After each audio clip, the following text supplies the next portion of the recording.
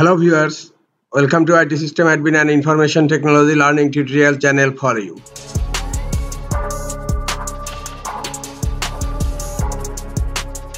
In this tutorial, I am going to show you how to fix Microsoft Clipchamp not working on Windows 11 computer.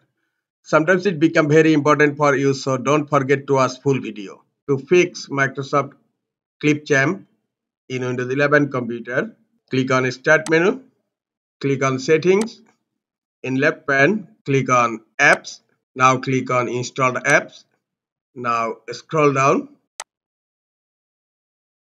Here you will find Microsoft Clipchamp and click on the three dot icon on Microsoft Clipchamp and then click on Advanced Options. Now scroll down. Here you will find Reset. If this app is not working right, you can try to repair it.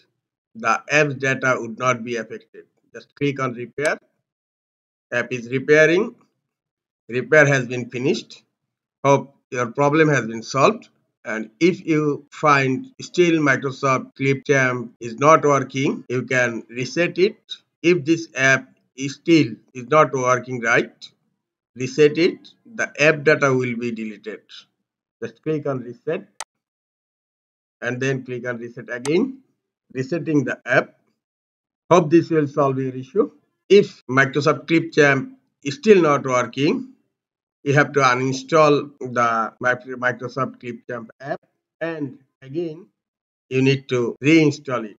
You will find here uninstall and click on uninstall button here and then click on uninstall to uninstall this app and all related information. And in this way the Clipchamp app will be uninstalled.